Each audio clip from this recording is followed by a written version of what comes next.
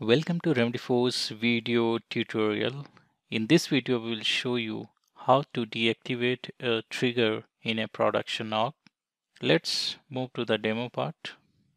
Once you are logged into the Remedyforce org as an administrator, click on Setup. In the quick find, search for Object Manager. In this demo, I'll be showing the demo for disabling triggers for incident object. So I will search for incident object here. Here we go. In this, we will click on triggers and we'll see what are the triggers available and whether they are active or not.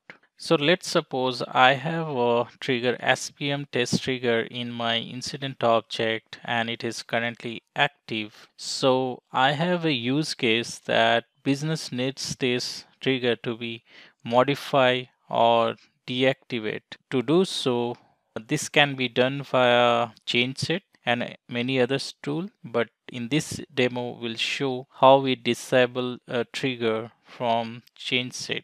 So for that, we need to log in to our Sandbox org. So this is Sandbox org. You can see summer new. This is my Sandbox and I have a trigger on incident object here also. So we'll open the incident object and search for the same trigger. Click on triggers. Yes, the same triggers are available here also. So we need to first deactivate this trigger in the sandbox, and then after that we will use the change set to deploy in the production org. So click on edit and make it inactive. So it's already inactive, so click on save. If you have active triggers, you can click and make this inactive.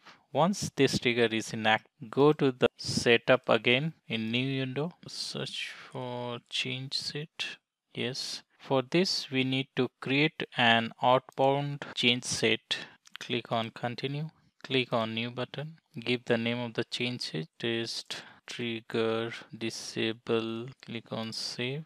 And in the change set component, we have to add that particular triggers that we need to disable. In my case, I have only one trigger to be disabled. So you have to particularly select Apex trigger here. So all the custom triggers and out of the box triggers will be available. So this is my required triggers to make disable in the production. It is added here. Now it is ready to upload in the production now. Click on upload. So here also you need to navigate to the setup. And in this production org, we need to search for inbound change set. It's still not uploaded.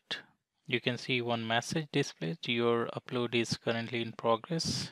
And again, it's changed to your change set was uploaded successfully. Now move to the production org and refresh this inbound change set form. Here we go. We can see this test trigger is the name of the change set. And we have uploaded this from this sandbox org. To do the changes, we need to click on deploy. I'm selecting default. It will give you a warning that it will be overriding the existing code.